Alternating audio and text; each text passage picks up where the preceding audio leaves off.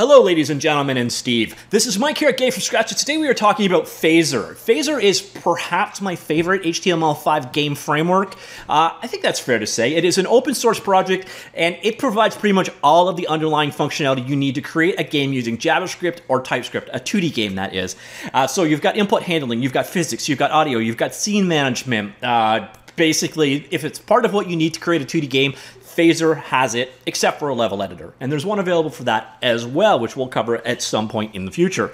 But Phaser 3.18, what is this release all about? Well, Phaser 3 was released about a year back, I think now, and since then we've seen incremental improvements, and this is another one of those improvements. The focus here was definitely around the idea of the input system. The underlying input handling system was rewritten as part of this release. And the coolest thing about all of that is that it brought me this example. And using this example, I can showcase my amazing musical abilities to all of you. Now, this example here showcases multi-touch, and I'm using a mouse, so I'm not going to showcase it that well, but here we go.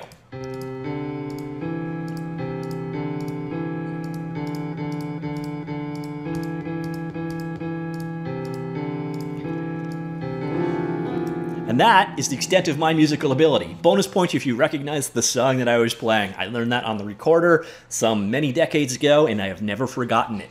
Anyways, on to Phaser 3.18 and what it's all about. This is coming from the Phaser blog. We're just going to go through this part right here. There are full details. I'm going to link to this available down below, so if you want more details, do check out the linked article. I will link to everything relevant that we are talking about in this video.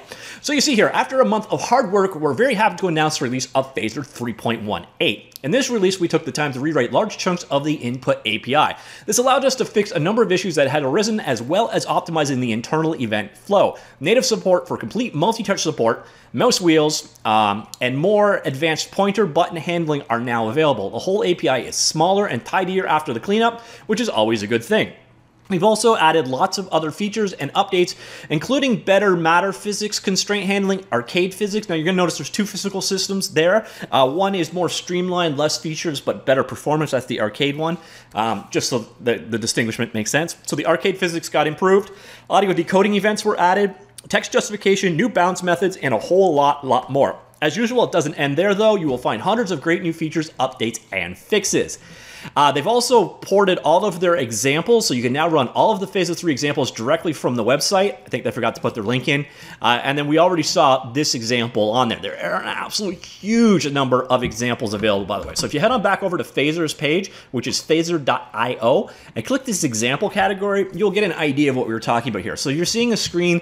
This isn't examples that we're linking to. This is folders of examples we're looking to. So here's scenes. It's not one example. It's 54 examples. You've got 34 examples on textures, and on and on and on it goes. You have a huge number of examples when it comes to learning and getting started with Phaser. Okay, so back to the release notes. We're going to go into the full change logs next. This is actually available on Phaser under the release on GitHub under the release section. So you see here the release tag 3.18, and you get an idea of the full extent of this particular release. And now again, a lot of it was under the input system, mouse wheel support being added, bus release support being added, input system fixes, input API changes. Now this is one to be aware of. Since the underlying system was removed, there were some changes, and some of these could potentially break your code. So if you have an existing Phaser project, before upgrading to Phaser 3.18, do be sure to check this out to make sure that nothing much broke for you, or if it did break, you can track down the differences. Because this is one of those downsides to JavaScript, is when an API changes, since it's not compiled, finding those little niggling changes can be an absolute nightmare, because instead of just saying, oh, that method's not there, or that property isn't there, it just says undefined is undefined, and you're going like, whoa, which is part of why I would use TypeScript personally. So anyways, we got all those breaking changes, and then we've got a number of new features. I'm going to go into the details of them. Again, I will link this, so if you want to go into more details about what was actually in this release, you will find all kinds of new things. It's kind of across the thing. So we got things like velocity and angular velocity being added to matter. We've got those events being fired off based off sound, which allows you to do is a new event emitted by Web Audio Sound Manager when it has finished decoding all of the audio files passed to the decode. And we have, oh, actually, that's the same thing. So that's definitely useful. And then we have a number of updates in here as well.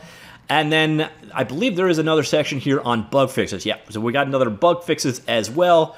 So there is quite a bit in this release, but again, this focuses heavily on the input system, the input rewriting, the ability to use the mouse wheel, and the ability to use multi-touch, which are all definitely nice improvements to Phaser 3.0.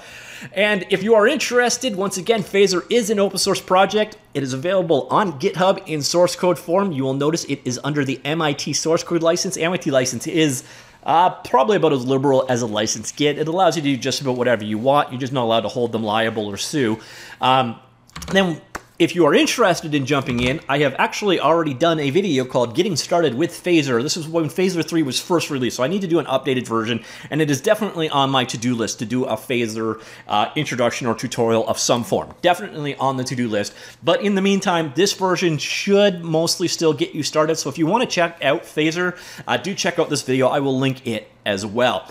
So that is it. That is a Phaser 3.18.0. Definitely an improvement. Not a set the world on fire thing, but definitely some nice improvements in that one.